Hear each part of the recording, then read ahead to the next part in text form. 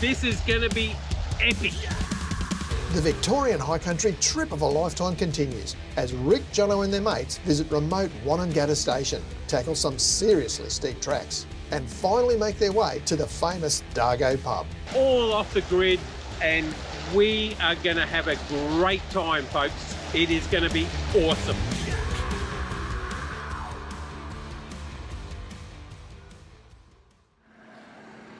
With Lovex Hut ticked off the list, the team now have some seriously rough and windy terrain in store.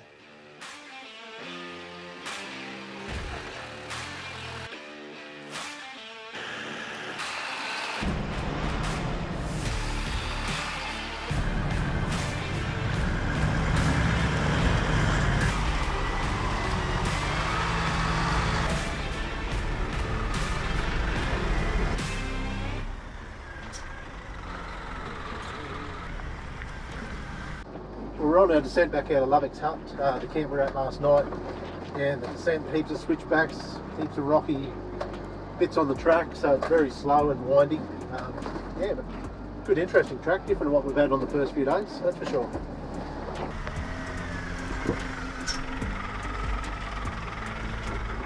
Switchbacks. Some of them were very tight, so we had to really watch what you're doing because there's big drop-offs one side or the other. Very tight curves, so you get around that. You really had to concentrate a lot in the trucks, but what a good experience the High Country's given us.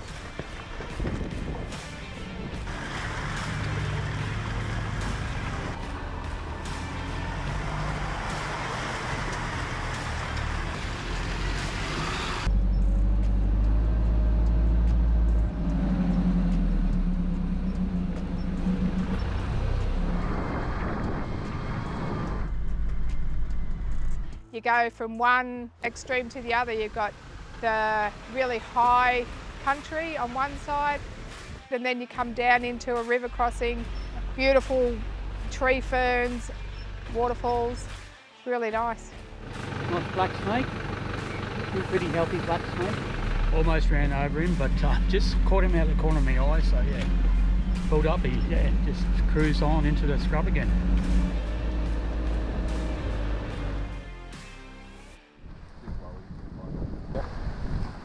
So over here. Yep. Wonnangatta, huh? Yeah, Wonnangatta. Sounds like a plan. Eventually make our way to Dargo.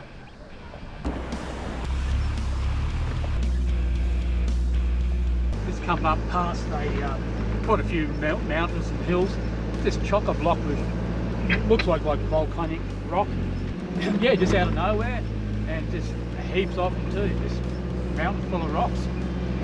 Unbelievable.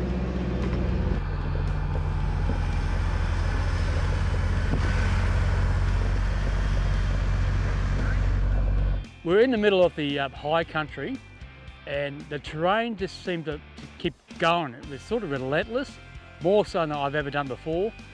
So in my truck, the Canter, we're bog cog, first gear, up and over, just up and over, just kept on going and going. Good little hill, this one.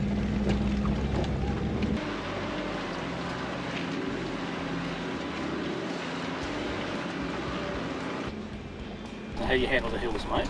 Yeah, it's been pretty scary for me. I don't really like hills, but yeah, it's a good trip. Good views and that once you're up the top.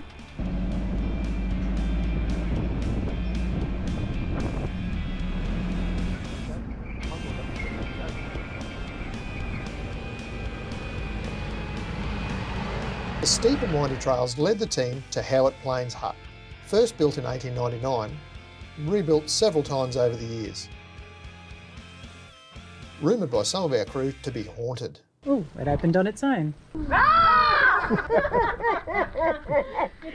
thought you jumped real big. I went, oh, it opened on its own, there's a ghost in here. That's what I thought. I thought it's a ghost. Just saying, have a look at the roof. It's got the slats down under the iron. Shingles? Yeah. Yeah, that's very cool. So they're the original shingles from back when this was built, roughly 1900. Oh, really? Wow. Looks like they've been through a few scorching fires. Yeah. It's singed a bit, haven't they? So they're original, but the fireplace has changed a bit, and I think the doors changed a bit, but Yeah, that roof structure's still original. Pretty cool. Very good. Well over 100 years.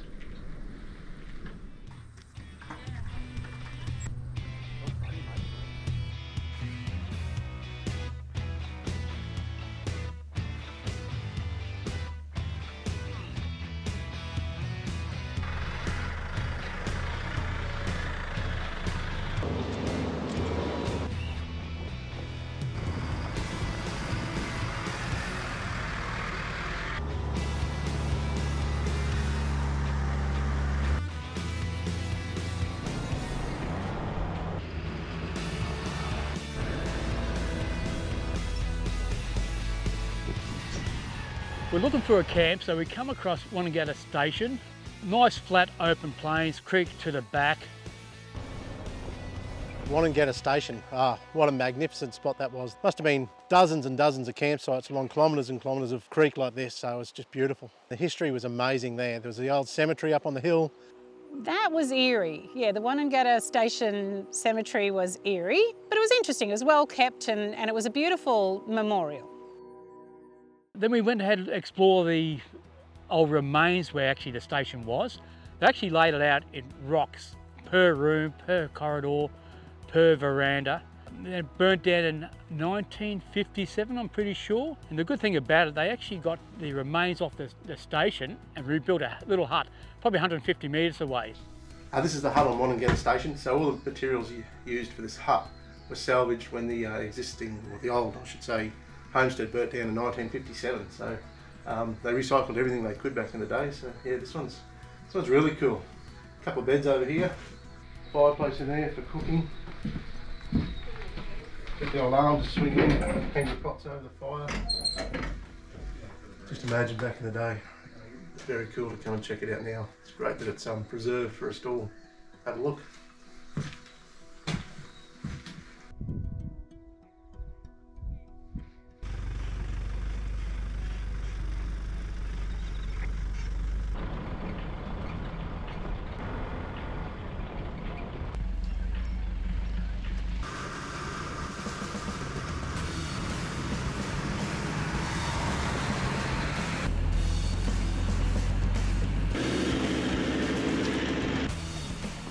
This morning we left Wonnangatta Station. We're currently heading along the Wombat track. Mate, there are some magic little creek crossings and some of the hill climbs, bloody hell, they are like that. Incredible. No range, first gear all the way up, just chugging up nice and slow. They just go on and on forever. So, no, incredible country, different terrain today compared to what we've been doing most days. Yeah, really cool.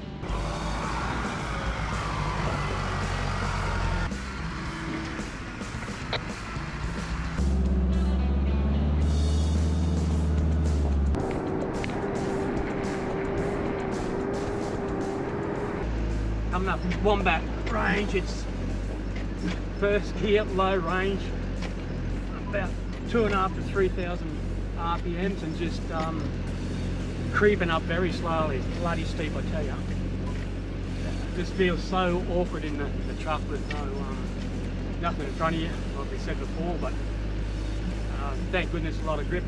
I would be stressing if this was a little bit slippery or wet. Man, it's bloody steep, I tell you.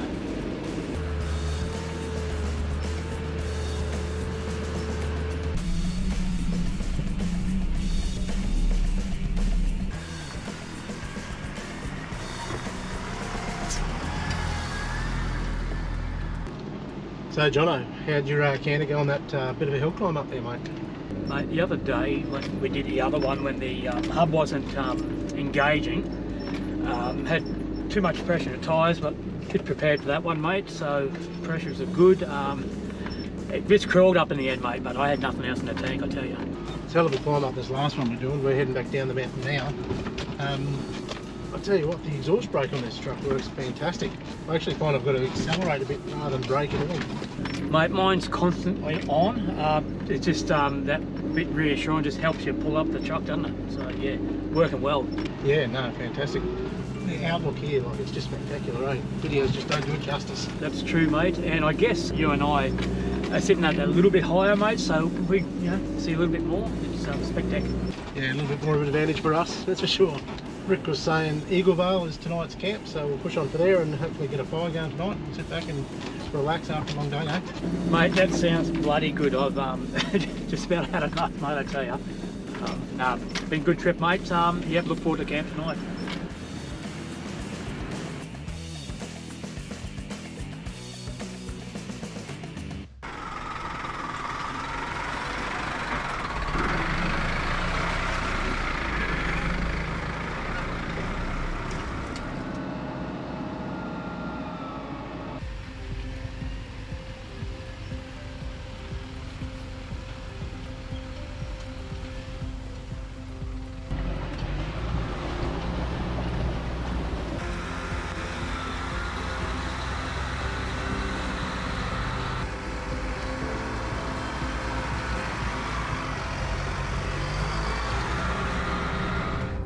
After a long and dusty day on the tracks, the team wound their way down to the stunning Wonnangatta River.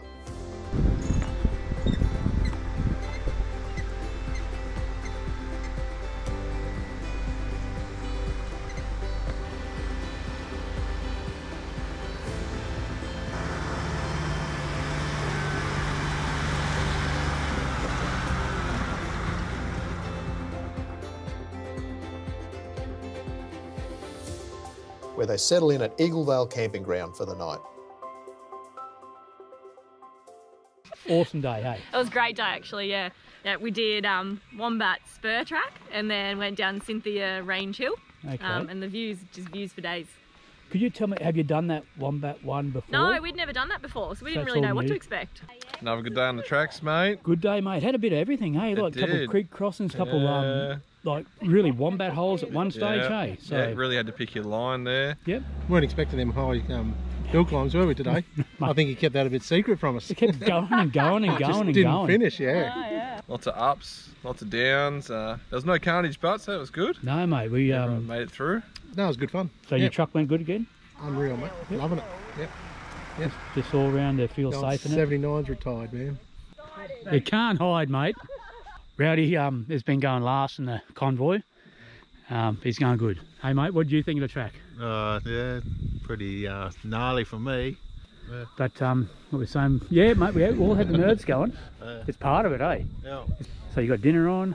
Well, fish fingers, mate. Very nice, mate. So, Didn't know fish had fingers. But they don't now. No. Put the food in the pot and stir. I went to the zoo in New Zealand. It only had one dog. It was Shih Tzu.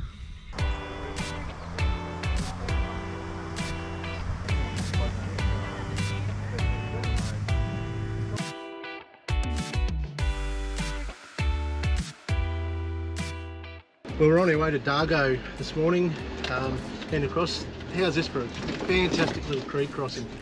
Rick's up in front of us in his 79. Looks nice and rocky bottom. Absolutely beautiful. There is the option to take the bridge, which you can see off in the distance.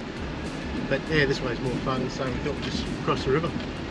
It's magnificent.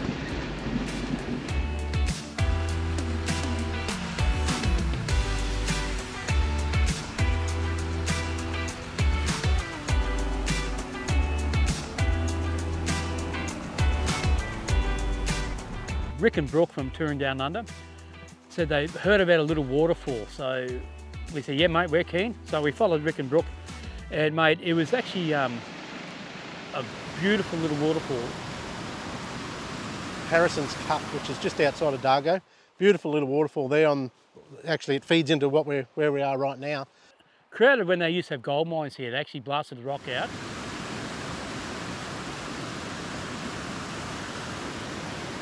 Harrison's Cut waterfall was so unexpected. We didn't know what we were going there for. Yeah, and to come across that waterfall coming through the cutting, yeah, just amazing, so pretty. That's what you get.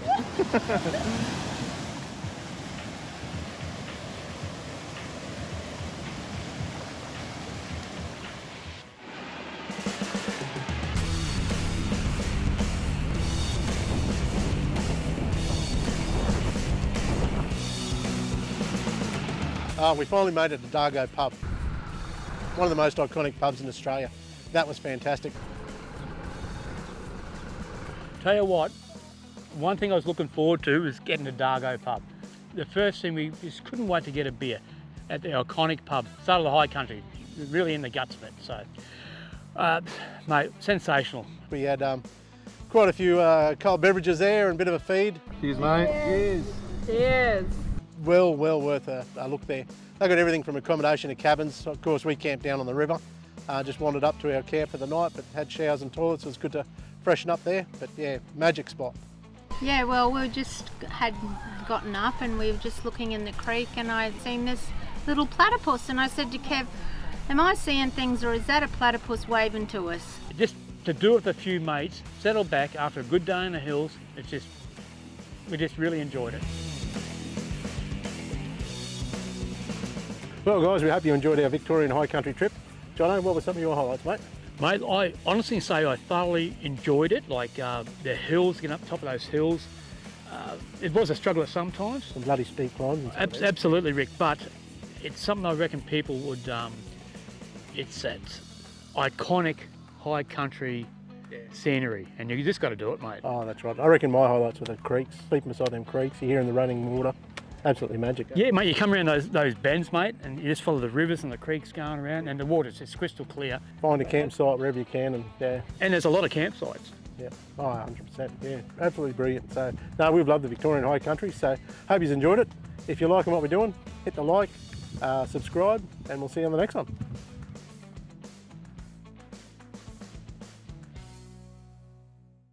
Welcome to Rowdy's recap of the day. And here we have Kimmy. How did you go today? Oh, it's been really good. How was your day? Oh, fantastic. Brooke, how's your foot? Yeah, not bad. Thanks to Nurse Rita. I played nurse today, which is so much fun.